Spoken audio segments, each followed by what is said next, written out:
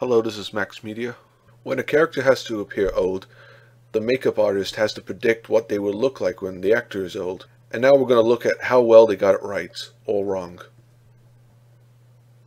Charles Foster Kane, played by Orson Welles, in Citizen Kane.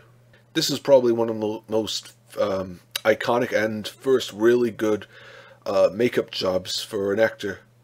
And he doesn't quite look that right. It doesn't match up to the features on Orson's face. Vito Corleone, played by Marlon Brando, from The Godfather. Now this one really got it right, apart from the whole thing of him looking more Sicilian. So, apart from that, it really does look like an old Marlon Brando. So this one's a really good job. Michael Corleone, played by Al Pacino, in The Godfather Part 3. This is, of course, Vito's son, and this one doesn't quite look right, mostly because Al Pacino has, he's aged and looked very differently than he was when he was very young.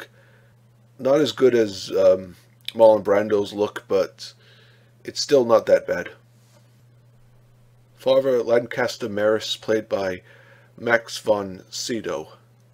Without a doubt, out of all the makeup jobs I've seen, this one looks the best. I mean, it almost looks like the makeup artist had a photograph from the future of what this guy ended up looking like.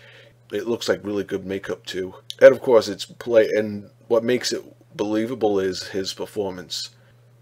So yes, excellent job. George M. Cohan, played by James Cagney, in Yankee Doodle Dandy. This isn't a very accurate job, but I don't think they put that much makeup on him, because in this picture he seems a lot more older than he is in the movie. So, it's decent at best. David Bowman, played by Keir Dullea, in 2001: A Space Odyssey.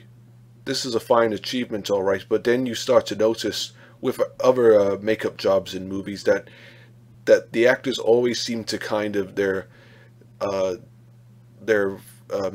features of the face seem to get rounder, and that's something makeup can't do, of course. So, Antonio Salieri, played by F. Murray Abraham, in Amadeus. Fantastic makeup indeed. In fact, I think this won an Oscar for its makeup effects, and possibly there might be too much. He doesn't really look that recognizable when you compare it to F. Murray Abraham now. But it's definitely believable. You do really feel like this is an old, crazy Salieri. And for the last one, we have Emmett Brown, played by Christopher Lloyd in Back to the Future. This is very accurate to the way Lloyd would end up looking in the future, to the point where they did the Back to the Future 2015 commercial. There really wasn't any need for makeup, apart from changing the hair color, of course. His face, though, does look kind of saggy compared to him in the movie, but it's still very good. Thank you for watching my video. I hope you enjoyed. Please like and subscribe. This is Max Media signing out.